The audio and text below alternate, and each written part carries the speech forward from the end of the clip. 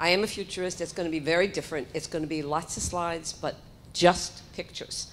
And I'm just back from India doing India 2030. Went from there to Geneva to work with the UN on 2030, but also the question of how will we decide what it means to be human or a person by 2030. And one of the things that struck me, and I'll show you her picture today, there is an android robot named Sophia.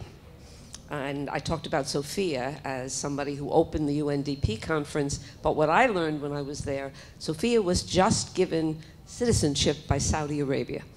So this is our first robot citizen. So let's start with, in the workforce of the future, who are the ESIs? Just raise your hand with the answer. How many think they're extraterrestrial sensory individuals? Exceptional senior individuals? Hand singular individuals. You have to think something. Okay. Keep your hands up if you're guessing. Okay, you're right. They are enhanced singular individuals. One of the things that is going to ask the question about being human. Who is ROS? Is ROS a reality-oriented sensory system? Anybody? A robotic attorney using AI? An android receptionist? Vote for something. Just guess. Okay, the one you laughed at is who Ross is. Ross is a robotic attorney using HI, and I will show you the law firms that are using him. The workforce of today, because Aura's here today. Who's Aura? Is Aura a driverless car? Yes? No? A room service robot? An android receptionist? Oh, you're wrong again. It's a room service robot. I don't expect you to know these, but I expect you to know as HR person how little we know about the future. That's the purpose. So, in what year will one computer have the capacity of one human brain? Is it, I'm sorry, all human brains. Is it 2025? 2050?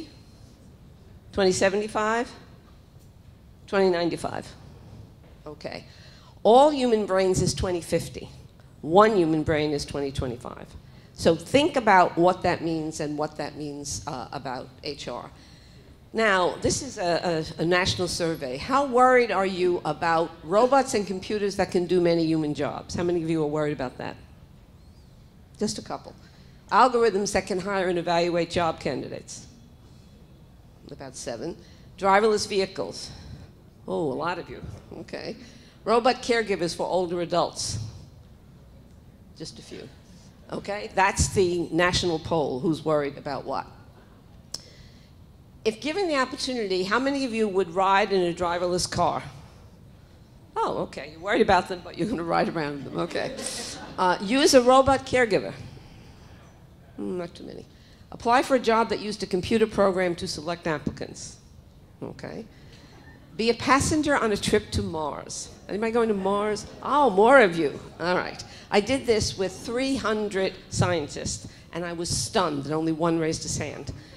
And when I asked, what's the matter with the rest of you, they said, we're going to wait and see if he comes back. And then we'll go. And he said, I've been curious all my life, so why wouldn't I go? But just so you know, those of you who want to go, the cost of this is quite high.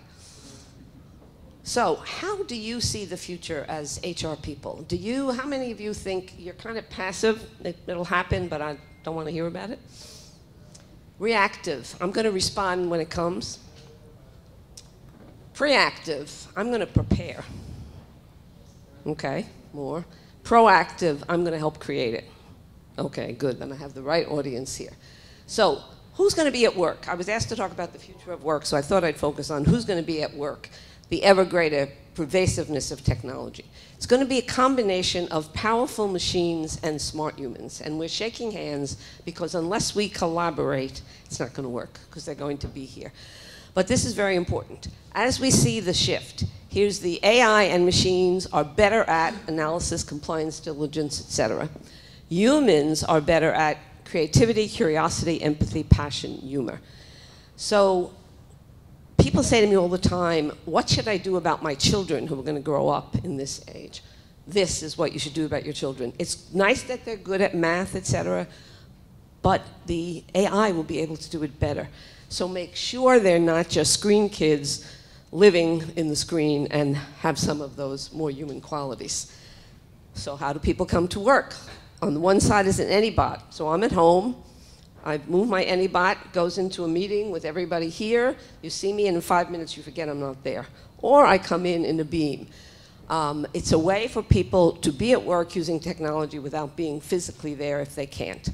I have to update this slide all the time. These are our Android robots. This one is the only black robot that exists. So we have Android robots that are teachers at West Point. This one just this year is the first Japanese anchorman. And the third one, when I was in India, was just announced as the first policewoman. And notice she's a policewoman.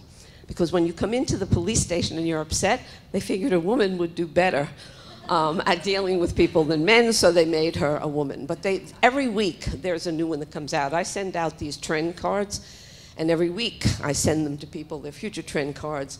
It's a statement, it's a synopsis, and then links for people to kind of get into being future fluent. There's Ross, and those are the law firms that are currently using Ross, and more as we go along. Some are even creating their own Ross, but he's already here. And why is this important? If you look at UBSAG, already has Alexa programmed with being able to answer financial questions. So their financial advisors won't be necessary in the future. You just have to ask Alexa. Or do we have to ask Alexa, do we have a gender pay gap if we put our information in there? So AI may replace some elite consultants, and 4 smart consultants with Excel doesn't even compare with 1 hour with a computer with AI.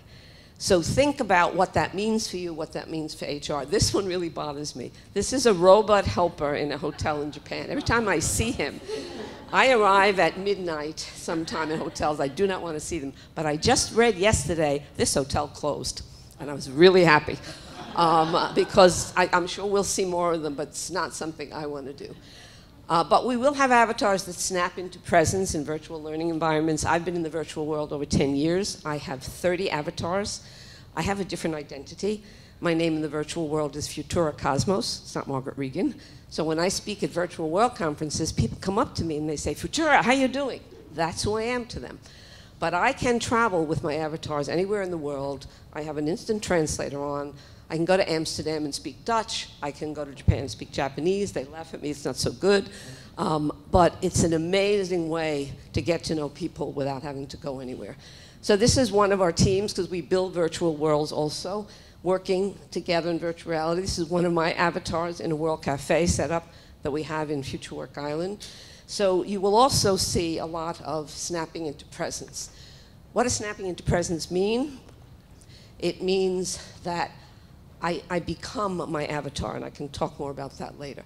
The first AI machine will join a corporate board by 2026. Someone in my last audience told me they're bringing one on this year. Here is Sophia, the Saudi Arabian citizen. She opened the Munich conference. She was the first non-human person opening a conference for the UN. The ethical question that I leave you with, should a robot be a person and be entitled to rights? Are they virtual people? We're going to have to answer those questions. HR has to be part of answering those questions. So, the ESIs, designer babies, they are here. We're in a race with China. Think about this. Mark talked about diversity. What will diversity mean if I'm enhanced and you're not? What does disability mean? What does gender mean? Because who will the executive search firms want? Who will they want in succession planning? The enhanced individuals. So think about what that means. This is called the singularity. This is the fusion of the human beings and technology. And by 2030, the third thing I want to leave you with is CRISPR. CRISPR is going to revolutionize the engineering of genes. Will parents craft their children? It raises questions, again, the third thing of what it means to be human as an enhanced individual, as a robot, as a gene-edited individual. And the worst nightmare, and I will put it out there because it's out there, will authoritarian governments edit genes to create an underclass to serve the politically elite? So those are the questions I leave you with. To be smart in the future, it will be taking our cognitive and emotional skills to a higher level, not necessarily being analytical. And beware of AI and bias. This is AI thinking that Oprah Winfrey is 76% a male. They're looking at our congressmen, and they match 28 members of Congress to mugshots, so not very accurate.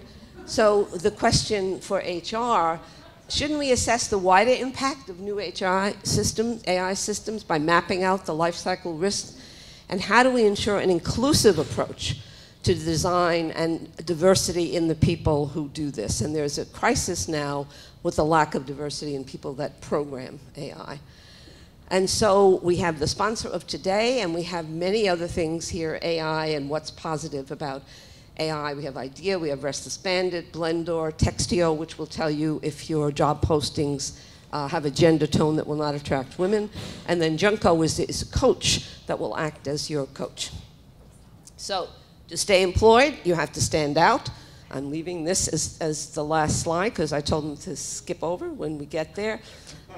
And if you're not prepared, be prepared, think positive, and go for it.